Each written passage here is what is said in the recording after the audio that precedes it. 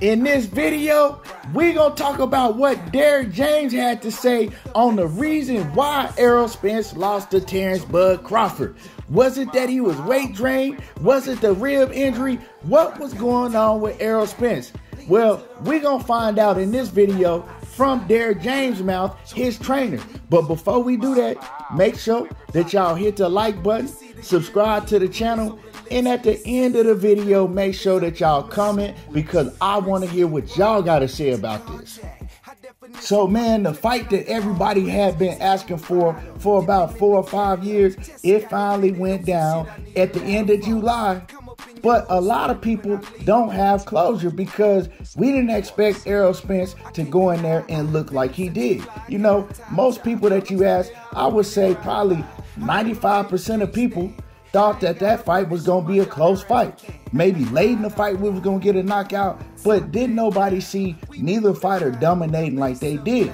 And we had never seen Terence Crawford dominate anybody like he did Errol Spence. And of course, we never seen Errol Spence get dominated by any fighter. So a lot of people was thrown off when they saw what was going down in the ring on July the 30th. And afterwards, a lot of people had a whole lot of speculation on why Errol Spence looked the way that he did. You know, it was a lot of people saying that he was weight drained and he wasn't the same because it was just too hard for him to make 147. We know that he came off an almost 16-month layoff. During that time, him and Terence Crawford was going back and forth in negotiations. Terence Crawford pulled out and he fought somebody else while Errol Spence sat around and he didn't fight nobody. In the meanwhile, Errol Spence's team in the PBC was trying to get him to fight Keith Thurman. Now, if he had fought Keith Thurman, they had agreed that that fight was going to be at 154 pounds. So a lot of people hearing that, they speculated, okay, well, Errol Spence can't make 147 no more. Eventually, Terence Crawford came back around and they made the fight at 147, of course, because it was for undisputed. So EJ had to do what he had to do to make the weight. Now, like I said, after they seen Bud Crawford dominate EJ, a lot of people were saying that he was weight drained. You could tell he was weight drained. His legs wasn't under him. We seen EJ getting dropped with jabs and everything like that. And then we heard other things that Errol Spence had a bad rib injury and he did not spar for the last 6 weeks of training camp. So that could have been an issue. Now, before y'all get to crying in the comments, he making excuses. These are not excuses that I'm making. I'm just telling y'all some of the things that people was coming up with trying to figure out why Errol Spence looked the way that he did. And then we all know we had the YouTube neurological surgeon come out and say that Errol Spence suffering from brain damage that he had from the car accident. And they went through all of the signs that shows you, right, in their words, that he is suffering some type of brain damage, right? His speech patterns and things like that. So, like I said, we've heard a whole lot of things. But the main issue, what people were saying, why Errol Spence looked the way that he did is because he stayed at 147 too long and he was weight drained. As far as all of that, I've always said I can't make no excuse for Spence because he never came out and made no excuse. He never came out and said the weight was an issue. He never came out and spoke on a rib injury. He never came out and spoke on anything. Nor did Derrick James, nor did anybody from Errol Spence's immediate team, like anybody that he trained with or any of his coaches. Nobody came out and said anything. So I said, well, if they not saying nothing, I can't say nothing. But yesterday, Derrick James, he did an interview and he spoke about all of this. And I'm going to let y'all hear what Derrick James had to say about this situation. With the rematch, what's the talks about? I know you always say, you know, I don't know anything about it. I don't know anything about it. I don't know nothing. Not even a hint of maybe going to the rematch at 154. Oh, I mean that part. I mean, I'm sure they already, you know, they already signed that or whatever. But I don't know anything about that either. But I just know what they talked about. At 154, what can we expect from Spence? You know, facing Crawford? You'll see him. You know, he won't be so drained. He won't be so depleted or whatever. I mean, you'll see. You know, that wasn't the issue. You know what I'm saying? Crawford fought a good fight. He had a great game plan, right? And so give it to him by his coach. So it's not like, I mean, you know, he was the better guy that day. It's like. So there was Derrick James. Now, Derrick James can confuse a lot of people because, as you heard, at first he started off and he said, well, you know, at 154, Errol Spence, he won't be so drained, he won't be so depleted. So that means that he was drained and depleted, didn't it? But then Derrick James, he comes back and say, well, that was not the issue in the Terence Crawford fight because Bud, he had a great game plan and he was just better on that night. Him and his coach, they had a great game plan and he was just a better fighter. And then later on in that interview, when they was asking Derrick James, was he surprised about how good Bud Crawford was? And he said, well, nah, he was what I expected him to be. He said the only thing is it wasn't Bud Crawford, it wasn't nothing that he did.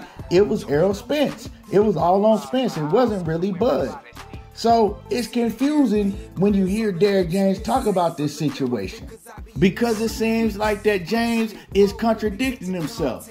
One point you hear him say, well, you know, Bud was just a better fighter. Him and his coach came up with a great game plan. And then he comes back and say that it wasn't nothing that Bud was doing special. It was Errol Spence. So it's kind of confusing what Derrick James is really saying because you still really don't get no clarity.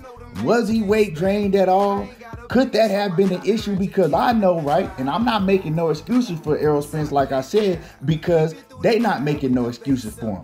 But I know if you're weight drained, right, and you're dehydrated, you can't perform to the best of your ability, right? You can't perform nowhere near to the best of your ability. So if that was an issue, that was an issue and a factor in the fight if he was weight drained. Now, if he wasn't weight drained, it wasn't an issue. And I also want to know what Derrick James means by saying, well, it wasn't nothing that Bud Crawford did special. It was Errol Spence. Now, a lot of people are saying that also because you like, well, we ain't never seen Bud look that special against nobody. Even when he fights C-level competition, he don't dominate them like he did Errol Spence. And we ain't never seen Errol Spence look the way that he did against the top competition. Now, another thing that I want to address is that a lot of news is now coming out that Terence Crawford and Errol Spence have confirmed that they're going to fight at 154 pounds now. That now Terence Crawford is agreeing to fight Errol at 154. And they're getting this off of what Derrick James said in this interview. But if you hear Derrick James, he never confirmed anything. He just was like, well, I don't know nothing about all of that. If anything, they've already signed or they'd already talked about fighting at whatever weight division. But he never confirmed anything. He kind of went around it, right? And he says, at the end of the day, I don't know about none of that. I just know that they've talked about it. And that they've talked about the weight. And he kind of left it at that, right? So we still don't even know if Bud is going to agree to fight him at 154. You know, everybody's coming out with this news, but Derrick James really didn't even confirm that. And he really didn't say anything. So we don't know what's going to go down if they even going to have a rematch. Yes, they supposed to have a rematch, but people need to realize that if Terence Crawford, if he sticks to saying that they got to have the fight at 147 and Errol Spence can't make 147, well, it ain't going to be no fight because that's a loophole that Terence Crawford can use to wiggle his way out of a rematch. But honestly, I think that Terence Crawford really don't have no choice but to rematch Errol Spence because if you look at the money situation, we all know that's what he's after. Ain't no other fights on the table. He's not getting the Canelo fight. The only reason he was acting a fool in the first place in the rematch negotiations with Errol Spence and started demanding that the fight happen at 147 is because he wanted Spence to say no to the rematch and he thought he was going to be able to move on and fight Canelo. But that ain't happening. You know what I'm saying? Canelo ain't fighting him. Canelo ain't wasting his time on no Terence Crawford. Canelo got much bigger fish to fry than Bud Crawford. So that's not happening. So what other fights are out there for Bud Crawford if he's saying that he not willing to fight Jermell Charlo, right? And Tim Tszyu ain't really no big fight. So the only other big fight out there for him, if he's not willing to fight Jaron Ennis either, the biggest fight is the Errol Spence fight. Even though a lot of people saying that they don't want to watch the rematch, but it's still bigger than any of those other fights. It's bigger than the Tim Tszyu fight. You know what I'm saying? So he ain't really got no choice, because we all know that Bud is chasing a bag. He didn't say that it's about money at this point in his career. So the biggest money fight for him right now is a rematch with Errol Spence, even though I don't feel that the rematch is going to even do the numbers that the first fight did. But hey, it's still going to do numbers to get him a bag more than he going to get with anybody else.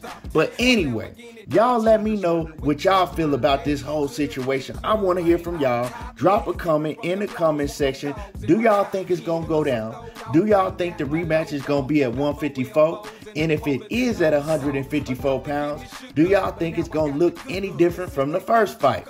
Make sure that you hit my like button, drop a comment, subscribe to the channel, and y'all already know how I do. There you go, talking that boxing again, and I'm gone.